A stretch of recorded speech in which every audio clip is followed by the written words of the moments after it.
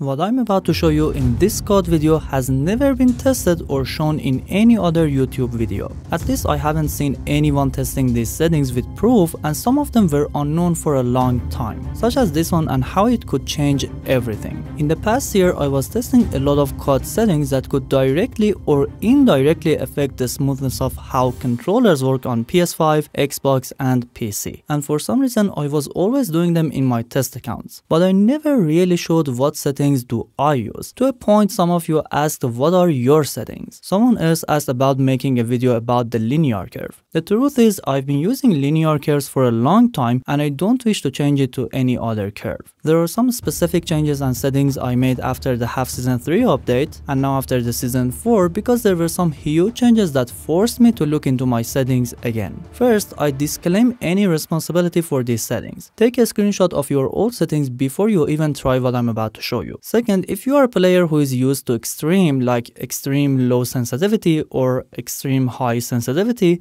these settings may never work for you. Third, I'm gonna show you the reason why I use these settings to get the most advantage and the science behind it that in my opinion makes it the best settings for myself. Give it a try like everything else and you may find it helpful, but try it for at least a day. Not to mention over and over again, but these curves you may have seen many times aren't real. The last time I tested the real response curves, they looked like this. Setting number 1. Sensitivity plus curves plus dead zone combination. I use a horizontal and vertical sensitivity of 7, which is mainly used when you are not aiming. And I like the camera being a bit faster to rotate faster if I need to. However, I use an ADS sensitivity multiplier at 0.50. This will reduce the aiming speed when you hold down L2. I found this value the best with the combination of left stick min at 5 and the left stick max at 69.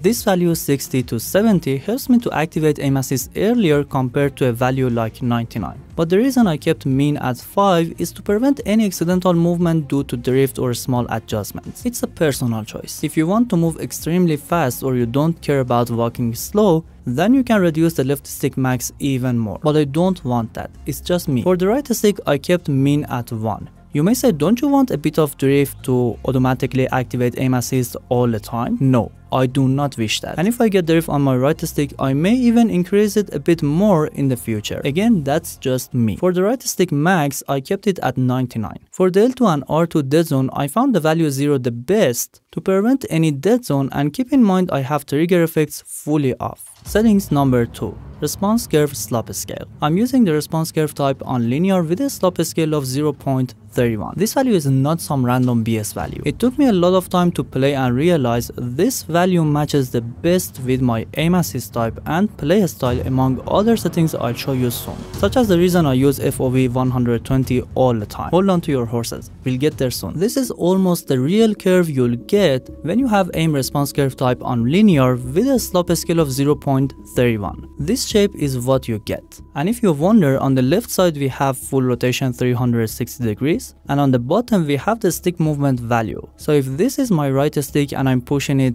in a direction, let's say from center to right, this is the response of my camera based on how much I pushed my controller's right stick. This curve is still not a real linear curve. And based on the settings I have, I like this small curve that exponentially changes over the push value. And even if you make slope scale 0, you'll never get close to a 1-to-1 curve in COD. You may also notice I'm using gradual instead of instant. Why is that? Based on another advanced test we made recently, here's the main difference between all ADS sensitivity transition timing. The gradual setting slowly changes the speed to ADS multiplier over time, which works better for me since I increased my sensitivity from 6 to 7 recently. Now it's time to talk about why default aim assist instead of Black Ops. I also recently made another video about why Black Ops doesn't feel the same. It's different every time COD updates the game, and now based on the latest update and test I made, it's identical to default, but a bit stronger and lasts longer in mid-range when you are moving your character. I do not wish to have more following aim assist when I move my character on my camera. That limits the ability to target the person I want. And except that, there is no difference between the two, so I prefer using default. More assist is not always a good thing. I tested Overwatch 2 with 10% aim assist for sniping with Widowmaker, if you know her, and after a week I was a crazy sniper. Sometimes having a bit more freedom is better, unless you can't adapt to the change. mid-range. Settings number 3.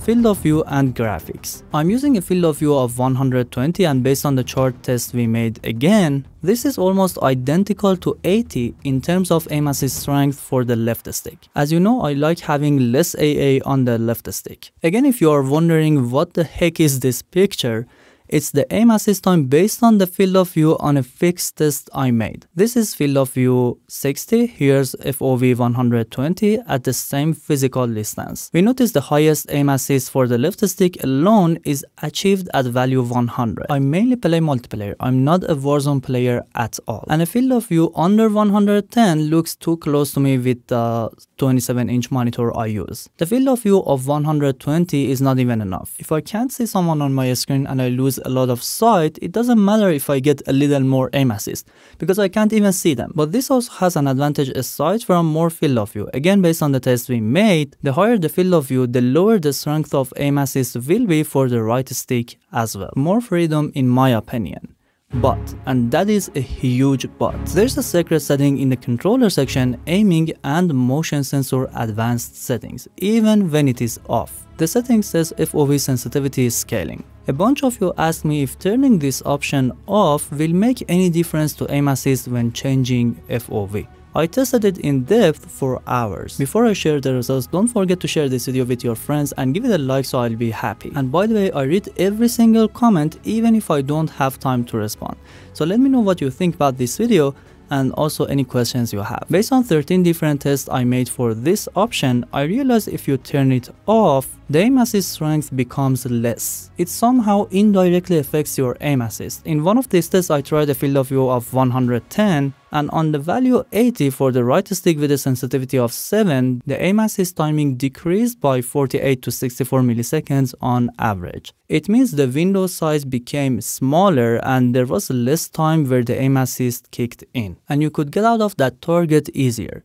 It might be an advantage for some, but keep in mind I only tested close to mid-range with a FOV of 110 and only on the right stick with default aim assist type. I have no idea how it may work with various settings. So for now, I'm keeping this option on because as I'm using a higher FOV, I already have less aim assist. I don't want to lower it even more, especially that I'm using a linear curve with a high sense. But there's something more important to mention. The FOV aim assist test we made was based on the hip fire. When you aim with L2, what matters is the weapon FOV, which we tested in the last video, and again, the wider the FOV, the less aim assist you'll get. And for that option, I'm also using default. The fact is I don't shoot hip fire often, so I don't worry about aim assist being weaker when I'm running and not aiming. It's actually something good for me. In case you're wondering what about DualSense Edge settings specifically on PS5, I'm using default curve for both left and right sticks. For the back buttons, I prefer jump and crouch. I use them often. However, when it comes to the L2 dead zone, I reset them to 0 to 1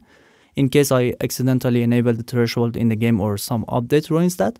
This will ensure that the full range is achieved on a digital value of 0 to 1, the fastest way to aim. For R2, I left it on 0 to 100, again a personal thing. For now, it works the same as 0 to 1 due to not having any dead zone in the game. I use the stoppers on zone 1, I don't like to limit it. It's uncomfortable for me. I use a USB cable connected to the front Type-C port and change the controller connection to use a USB cable as it's the fastest way for DualSense Edge. For the graphics settings in the game, here's what I use. As I already told you, I don't play Warzone, so these graphical settings are optimized for multiplayer. For Warzone, I have another video you can check from the link above. I have on-demand texture streaming off, all post-processing effects are off. 120Hz mode enabled, FOV 120, obvious.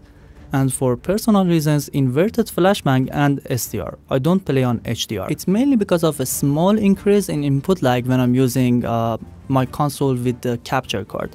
And you don't need to worry about that because it's about my capture card. If you have a good 120Hz TV, HDR doesn't add any input lag to this game. And the most important setting I always kept off is the crossplay. To be honest, I don't wish to play against PC players. And I have a lot of reasons for that. But let me know if you use this option in the comments or not. If you are wondering about 4 hidden settings that even pros don't know in COD, check the video on the screen.